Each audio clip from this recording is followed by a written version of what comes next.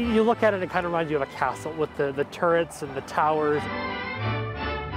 Mewata Armoury was built between 1916 and 1918 to kind of really bring together all those militia units that had kind of cropped up around the Boer War. Calgary from the late 1800s built a lot of sandstone.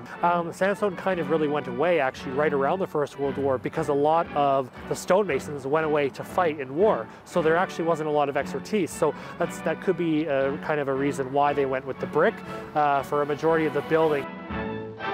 It was built in the Tudor Revival style, and it was actually the third phase of the government's kind of armory buildings. From the outside, with the large steel truss and the roof and everything like that, people might think it's bigger, but it's actually only a two-story building. You walk inside and it's just a massive drill hall. It's a very open space. There's also obviously the officers and the non-commissioned officers' messes that are still used to this day.